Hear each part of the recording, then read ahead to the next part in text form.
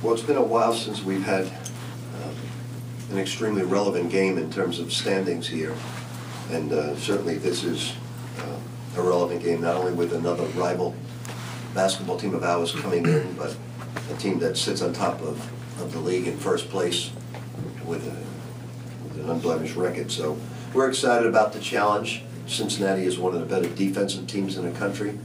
They have a veteran ball club in certain areas. They have outstanding guard play as well as very good interior defense. I know Justin Jackson tweaked his ankle the other day, and somebody just showed me a thing that he said that he feels like $1 million right now, so we fully expect him to be healthy and ready to go, which is the way you would want it. So should be a big game for us, and we're very excited to have the Bearcats in. It'll be the last time that they come into the KFC Yum Center after a long and storied rivalry. What makes their defense so good? It has been their strong suit. Well, Mick's an excellent defensive coach, and they contain the basketball very well.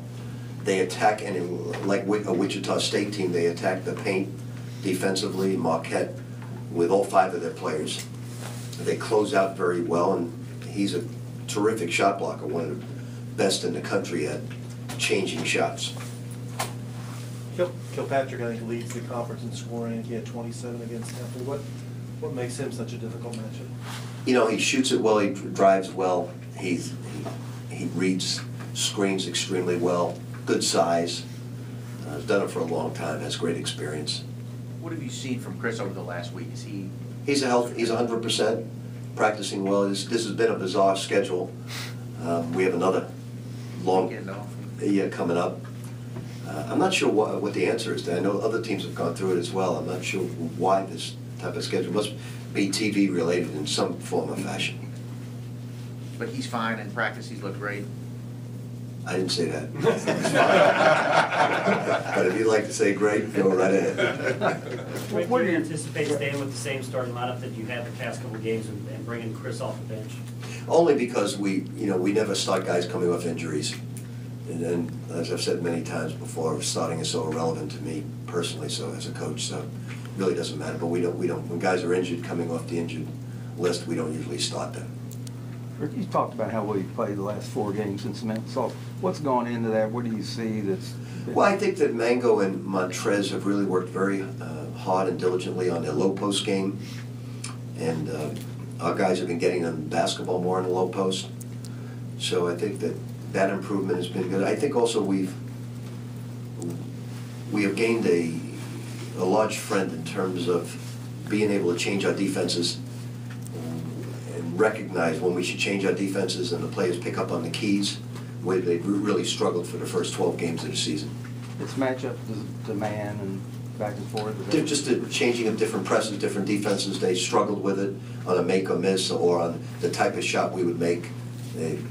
They really struggled with it, but they have it now, and it's been a good blessing for our team. What did you start to see in the fact that they were starting to get those things and being able to see those keys? Just from practice, just going over and over and over it until they got it. Where are you confidence-wise with Montrez shooting? I mean, he's hitting 16, 17 footers. He had a turnaround against South Florida. Is that just a carryover? He's been working very hard on the turnaround and individual instruction. You know, the thing about Montrez is that it's definitely okay for him to hit 15, 16-foot jump shots, but you don't want a steady diet of that because it takes him away from offensive rebounding. And it's almost like, you have 3 or 4 really great skills, and you don't want to go away from those 3 or 4 great skills and try to showcase others that take you away from what you do really well. So it's okay. I've got a lot of confidence that he can take those shots. You want him to take it when he's open, just like Gorky did last year, but you don't want to take him away from being an offensive rebounder by spending too much time falling away. Is he becoming better at rebounding outside of his own area? Offensively, he is. And how big could that be for him in terms of his future here and future in the pros? I really, I'm not going to keep quoting my book about a one-day contract. I really think the worst thing we do in sports today is just talk so much about the future, and it's just that you don't enjoy what you have now. So I think when the time comes to speak about him being a pro, we'll speak about it, but this is not the time for that. Take a focus away from that. How much more effective would that make him as a player, offensive rebounding, and being able to put it You know, I just think that his length, his wingspan makes him have the potential to be an outstanding rebounder.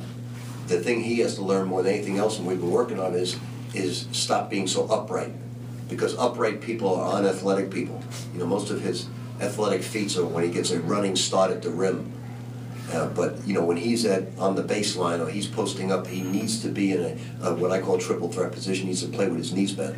And that's been the biggest focal point we've had with him in the last 3 weeks.